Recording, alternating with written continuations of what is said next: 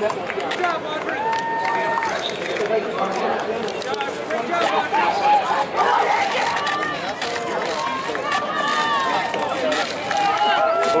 Division 3, boys, 300-meter run.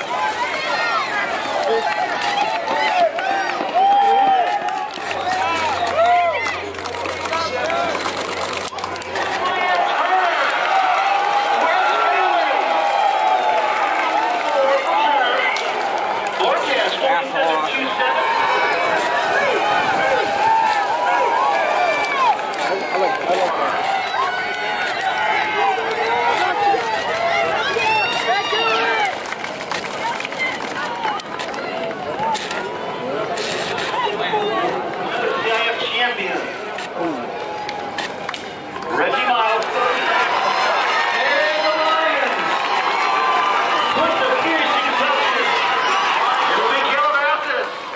Well, it's been a busy yet successful day for Long Beach Wilson's Rachel Glenn. First and foremost, congratulations. Division I 100-meter hurdles champion, Division I 300 hurdles champion, Division I high jump champion as well. I'm out of breath saying all those things, but again, congratulations. We'll start with your hurdles races. We'll start with the 100 hurdles.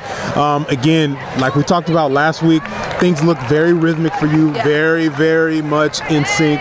Take us through that particular race. The 100-meter hurdles. So basically going into the 100-meter hurdles, last week again I said I had to be the first to the hurdle, but this week was different because I actually had some competition who was like with me the entire time. So like we were together, I want to say like 50 meters, 25 into the race. So then around 50 meters, that's when I started to pull away. And then my coach, I never noticed this, but my coach said like literally the last hurdle, I like jogged through the finish line. And I guess, I mean, I don't know, but I guess like it happens naturally. So today I really had to like sprint off the last hurdle and dive for the finish line to get that. Well, after that one, you go to the 300 hurdles, and that one there was a little bit more of a margin there. What worked on that particular race that allowed you to pull away so effortlessly there? During that race, basically, I don't want to say I run out of fear, but I run out of fear. Like I don't want to get caught at all. So basically, I kept going because you never know, there could be somebody right here, and you can't tell because obviously you can't look back. So literally just keep running until the race is over. You got to pretend that there's someone like right on your tail because there might be.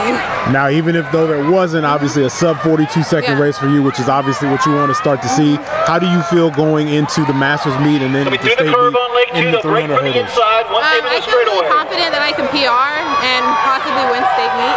100 hurdles, maybe I can like top 5 because my strongest suit is the 300-meter hurdles, so I feel like I can make it to state meet. And 100 hurdles, I mean, again, it's my first year doing this, so we'll see how it goes, how far I can take it. And then we're going to the high jump. Obviously, as the defending state champion there, hopefully no ties this year. How do you feel in that event? Have 5-6 clearance here today. Going now to the Masters meeting on the state. What are you looking forward to doing to try to recapture that state championship? Definitely, I want to get up to 5'10", 5'11" around that area. Today's meet, today's jumps didn't go as planned. I mean, I made it to Masters, so I guess that's all that matters. But I did want to get higher than I jumped today. It wasn't the best.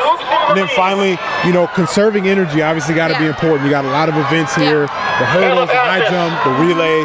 You know, how are you able to kind of make sure that you have enough to compete in all these events at a high level? So definitely a lot of protein and staying hydrated because I'm vegetarian, so I don't eat meat at all.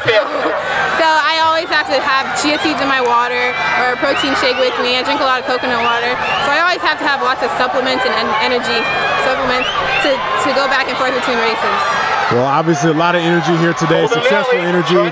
Division I 100-meter hurdles champion, Division I 300 hurdles champion, and our Division I high jump champion, Rachel Glenn of Long Beach Wilson. Congratulations, Rachel.